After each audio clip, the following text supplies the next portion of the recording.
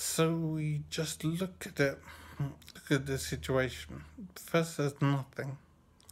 I mean, absolutely nothing. No Earth, no Sun, no stars, no gravity, no light. Absolutely nothing. And somehow, these things come into existence. A sun is created somehow. The laws of physics are created somehow. The earth is created, and all the plants appear on the earth, and then the animals appear on the earth as well. It's easy to see why existence and belief in God is a satisfying answer, because it helps you maintain your sanity. You can just say that God did it and leave it at that. And as irrational as that and unjustified as that,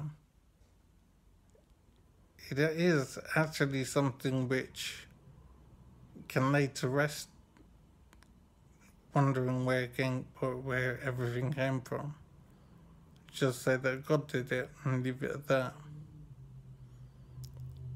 So as unsatisfying as that is, it also does solve a problem that can never be solved otherwise. But I'll try anyway. I'm thinking you have absolutely nothing. No light, no earth, no stars, no gravity, no laws of physics, absolutely nothing. And somehow these things appear. Now, it is easy to say that God did it and leave it at that, but try to imagine absolutely nothing, and then the sun appearing, and the earth appearing, and gravity starting. And before we could ever get to people, you have to have other things in place in order to make it possible for people to come into existence. You need to have oxygen and food and shelter and gravity, and basically so many things have to be in place first before you can even begin to consider the existence of life. And it can never be explained, and it's so frustrating to not know how it could be possible. It could be that belief in God might be the only sensible way to approach the issue of life, because rational explanations don't cut it. They just simply don't go far enough to explain things. I mean, how did the earth come into existence?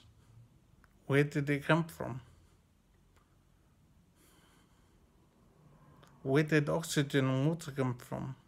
Where did plant life come from? Because one thing leads to another. And of course we come to where humans came from. And in order to have a human, you need to have parents. But I'm thinking that that's the way it is now. You need to have parents now in order to produce another person. But it doesn't necessarily mean that the first person must have required parents. And obviously it's the case that there were no parents to begin with. So the first person must have come about without parents.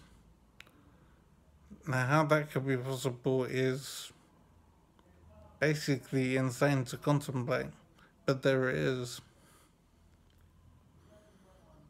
I think it's deeply frustrating that we can never know the answer to where that life came from, to where the earth came from. But to just say that God did it doesn't cut it with me. I think that is a bit of a cop-out, but a very successful cop out, and good reason to believe in such a cop out. But I'm not a very reasonable person, and I prefer to have the right answer rather than just an answer that fits the bill.